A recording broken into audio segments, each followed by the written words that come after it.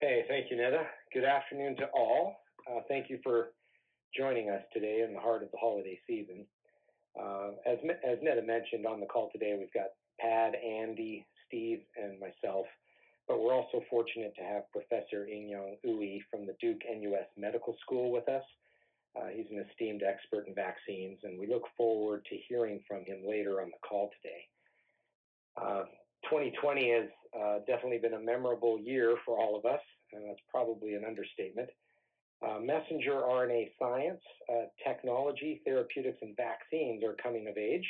We're definitely pleased to see the successes of the mRNA community this year and look forward to more successes and breakthroughs in 2021. Today, we're going to be providing an update. And I'm just looking at the screen to make sure we're following the same slide as the webcast. It looks like it's loaded. Today we'll be providing an update on the continued progress in the development of ARCT-021. That's our vaccine candidate targeting SARS-CoV-2 infection and COVID-19. ARCT-021 is a unique vaccine. It utilizes self-transcribing and replicating messenger RNA, or STAR, is our trademark for STAR mRNA, as well as our lipid-mediated nanoparticle, or LUNAR, delivery technology. We believe the science underlying ARCT-021 may provide meaningful advantages compared to other COVID-19 vaccine approaches. We're pleased to announce today that we've obtained approval of the Singapore Health Sciences Authority to advance ARCT-021 to a phase 2 clinical study in up to 600 subjects. This study is supported by a comprehensive clinical and scientific data set that includes our phase 1/2 study results, as well as extensive preclinical studies. We plan to provide you with a detailed review of new and updated clinical and preclinical data on today's call. Together, the comprehensive data generated suggest that ARCT-021 may result in a highly effective vaccine with a differentiated product profile. As a self-amplifying mRNA vaccine, ARCT-021 has been designed to result in substantial immunogenicity, even when administered at relatively low doses. Importantly, we believe that ARCT-021 may be effective when administered as a single dose or administration.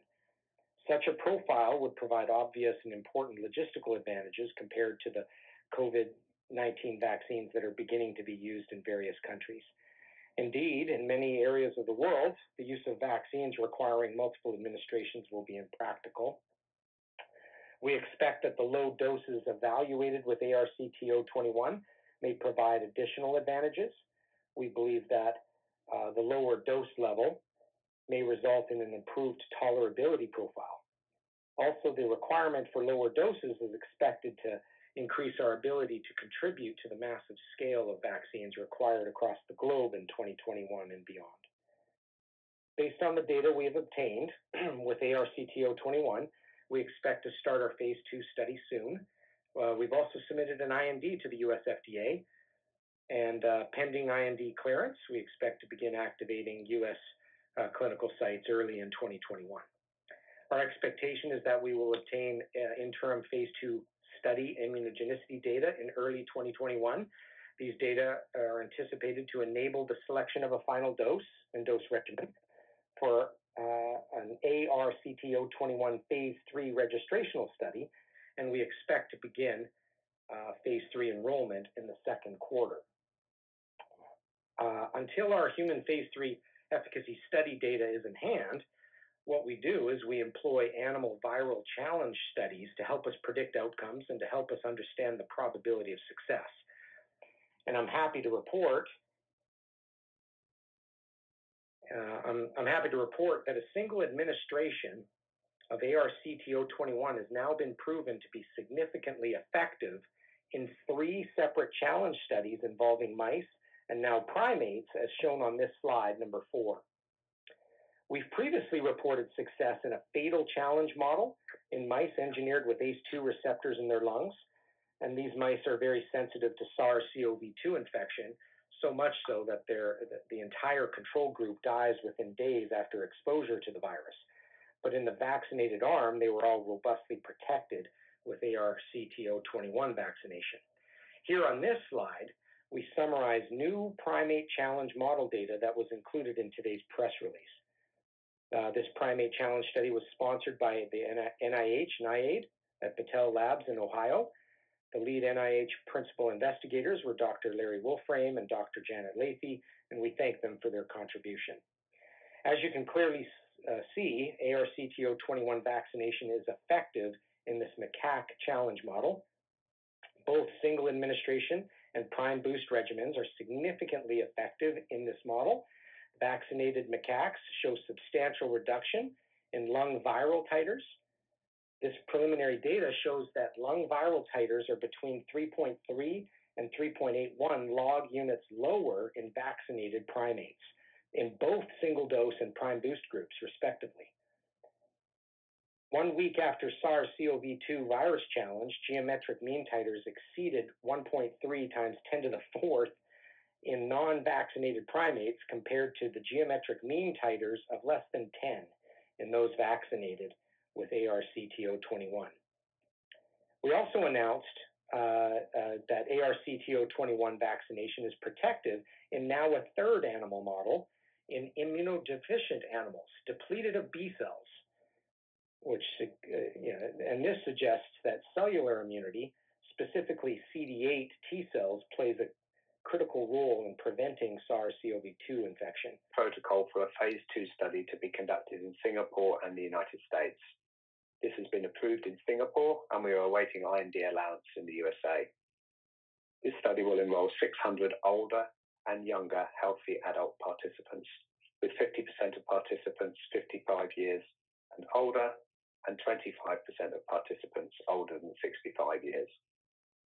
In this study, we will test 3 different dose schedules for ARCT-021, a 7.5 microgram single dose regimen, a 7.5 microgram 2-dose regimen, and 5 microgram 2-dose regimen. All of these will be tested against placebo.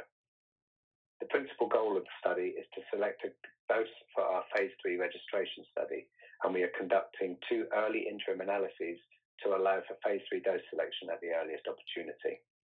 The phase 3 study will enroll at least 15,000 participants, and we are targeting a study start in the second quarter of 2021.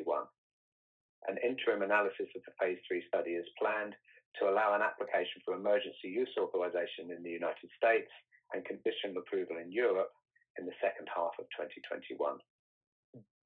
Our first question comes from the line of Yasmeen Rahim with Piper Sandler. Please do with your question. Hi, team. Thank you so much for an excellent presentation and a lot of details. First question is to the team. Maybe what could be helpful for us is, can you help us? How does your single-dose vaccine compare to Moderna's and BioNTech's immunogenicity data? If you could walk us through and just provide us color why the single shot, is this as viable as the other mRNA technologies that have been already approved? And then I have a few follow-ups. Sure, I can start there. Professor Uwe already highlighted the successful efficacy data that's been shared by Pfizer and Moderna and other mRNA vaccines, and you see that very early in the process that you see a clear efficacy. And at those data points, based upon the data that's been shared by the other mRNA, after a single administration, there's low to very low neutralizing antibody titers, even though they're seeing significant success early in the process, in the time course. You asked how we compare. It'll be interesting to see how the scientific community compares ours to others. Some people will say equivalent. Some may suggest that our single administration shows superior immunogenicity profile after a single administration. But clearly, the challenge models, there's proof in the pudding that in multiple challenge models, in mice and in primates and even in animals that are severely deficient in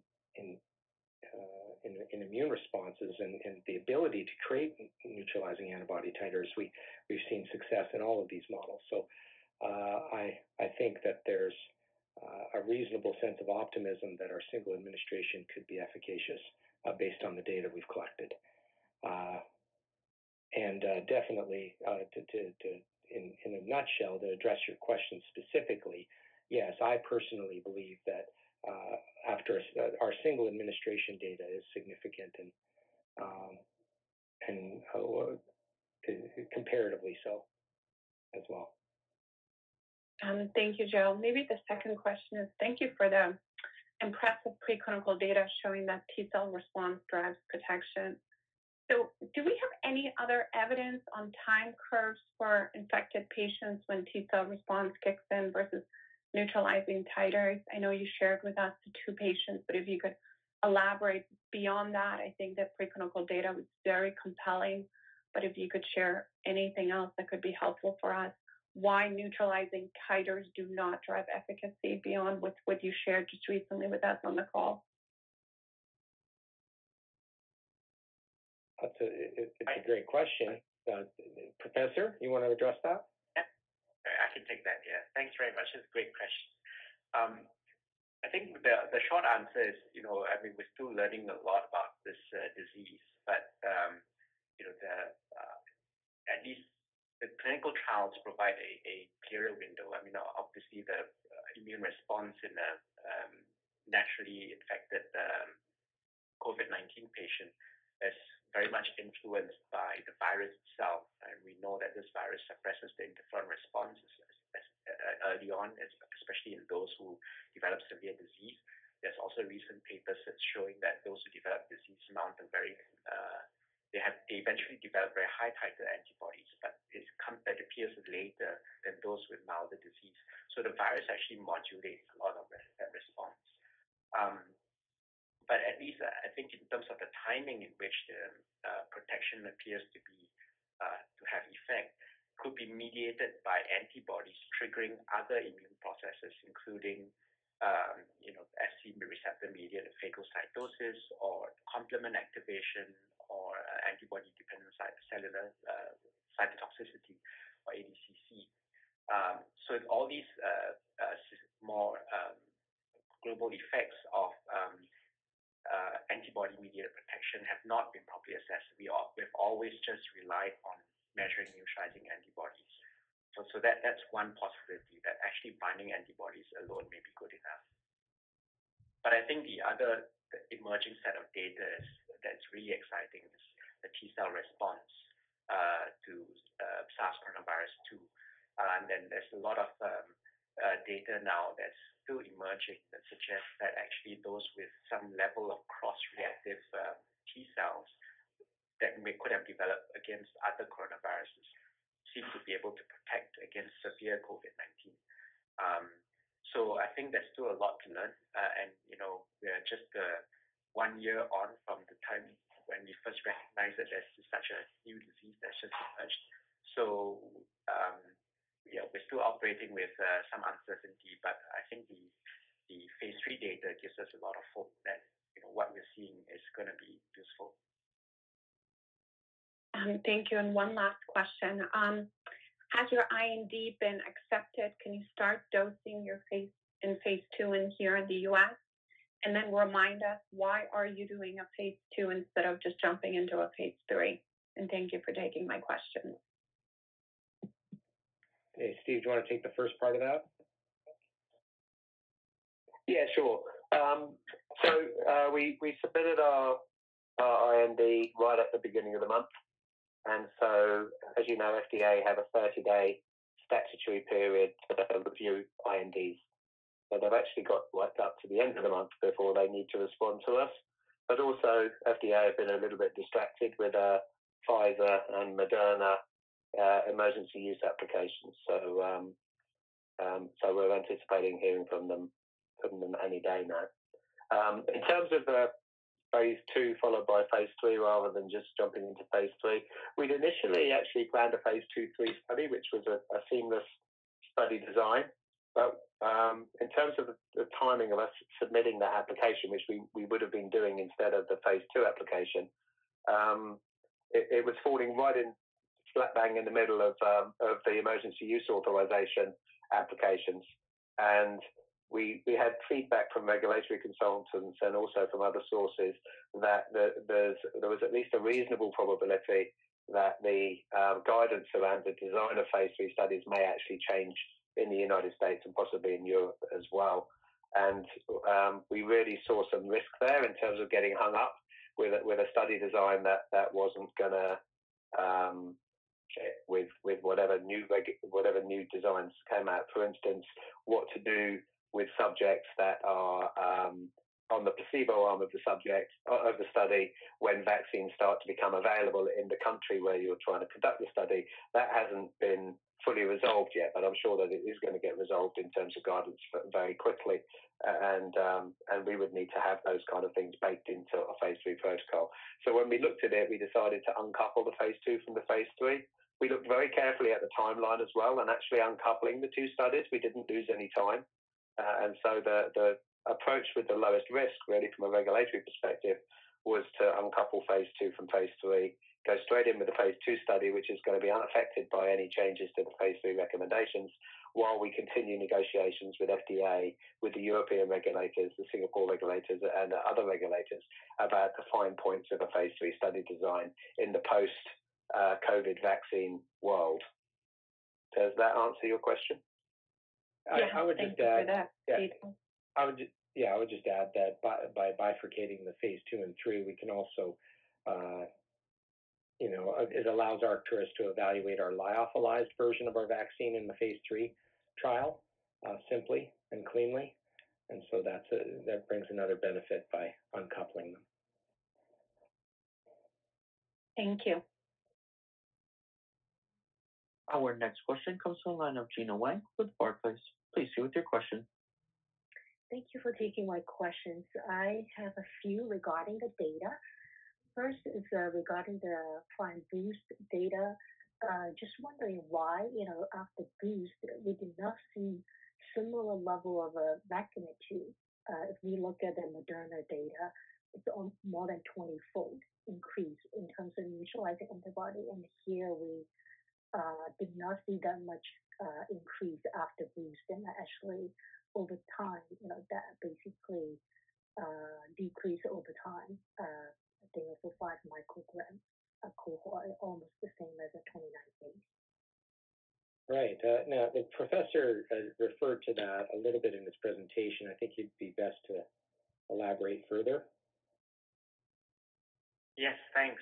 So I suspect that's a great question. Thanks very much. I suspect that the reason why there's not much change in the antibody titer was again because of the T cell response.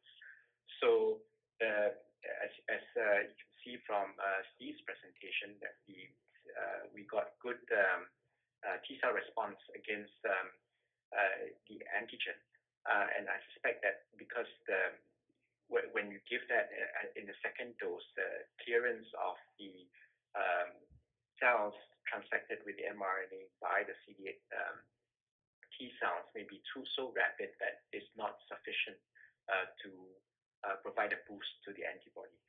So, however, but that I think is a good thing, because as you can see from the MMR revaccination data, that provides solid protection against infection, more so than just antibodies alone. So, related to this question, we do have how many patients have close to 100,000 patients dosed, and we saw clear, prime boost activity and neutralizing antibody clearly correlated with the clinical benefit. If we look at the AstraZeneca, you have a one-time convalescent serum, we saw 60%, effective rate, while the other two very high, and I think it's unfair to look at their first, after prime, because the 4 times of convalescent serum after boost, that certainly we don't know how much actually that play a role to maintain that protection over time, throughout the clinical follow-up. So, with the potentially, the small number of anecdotal cases that supporting T cell versus we have a much larger amount of data showing neutralizing antibody does, protect patients from or subjects from a viral infection. So how can we, rethink about, this data set compared to the competitor data? I don't think that we can conclude from the trial that the antibody is protected against COVID-19 because the correlate of protection hasn't been defined.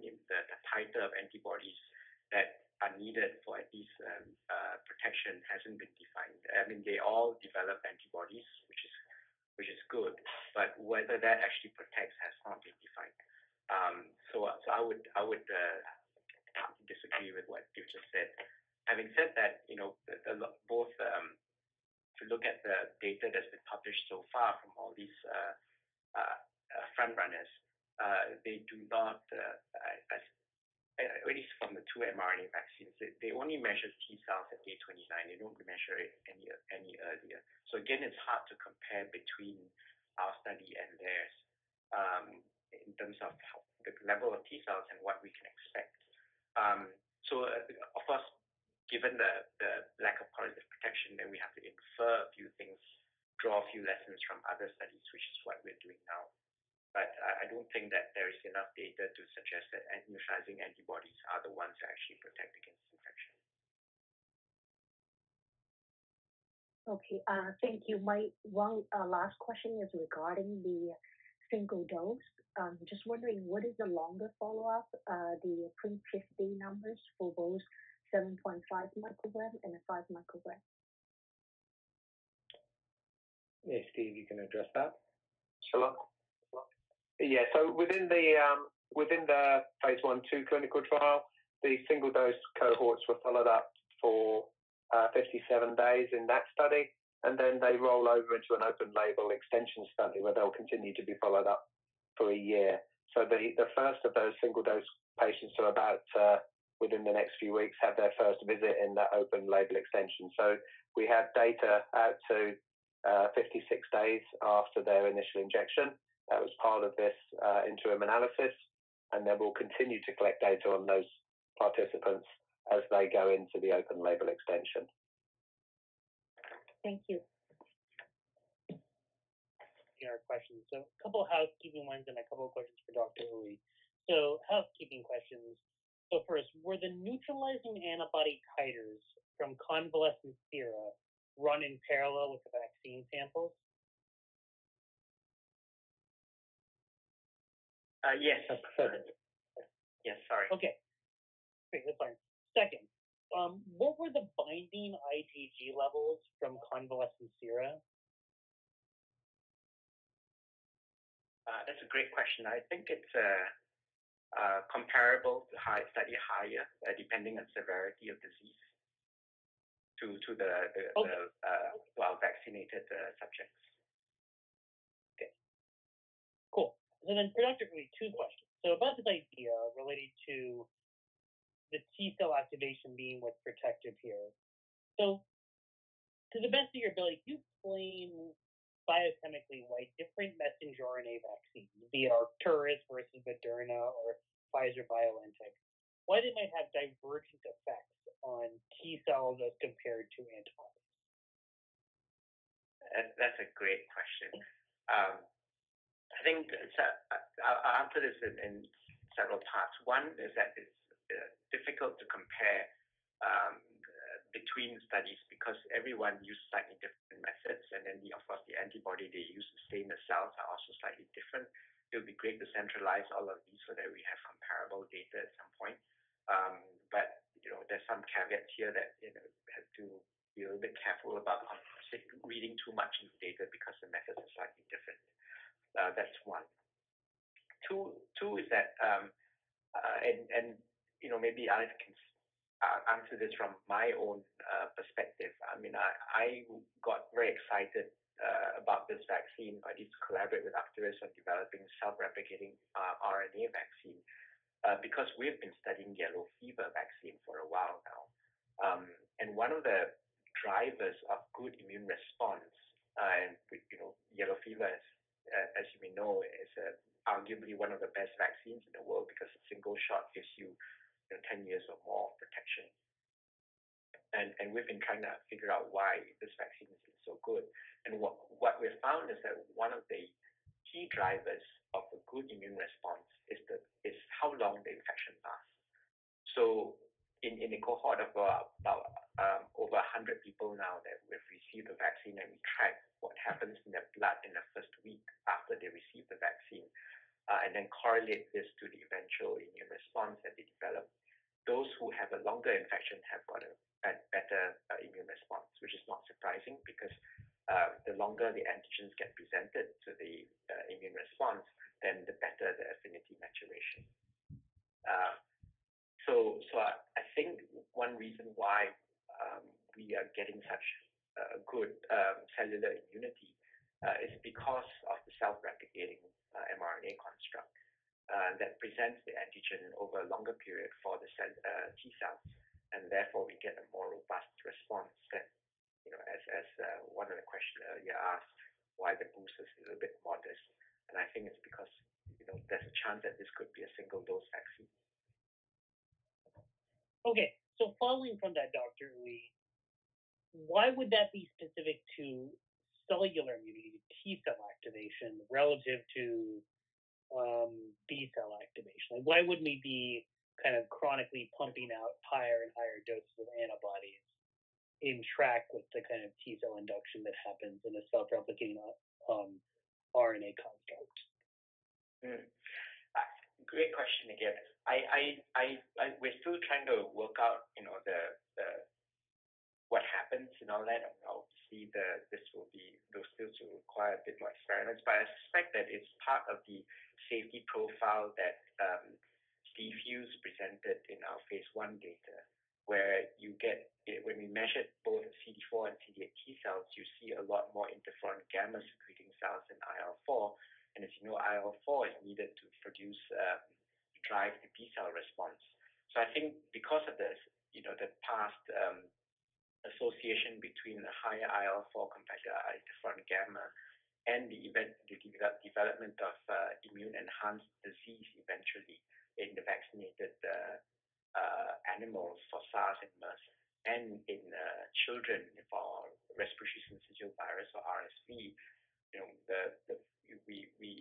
I think the field and the regulators prefer to see a Th1 skew, in other words, high interferon gamma response, than IL-4 as a safety readout. So given that kind of cytokine profile, perhaps that's the reason why we are stimulating a lot more cellular immunity than antibody development. Okay, great. Thanks for taking my questions. Okay, thanks, Madhu. And ladies and gentlemen, Steve, okay, please. Sorry, I just wanted to add this one thing, which is fundamentally the mechanism of the replicon is different to the traditional mRNAs. So, we're putting in a construct which is self-replicating, and part of that self-replication process drives a double-stranded mRNA intermediate before we read off the spike protein, and that double-stranded intermediate drives an interferon response as well. So fundamentally we got a different chemistry or different biology going on inside the cell and outside the cell than you see with a conventional mRNA vaccine.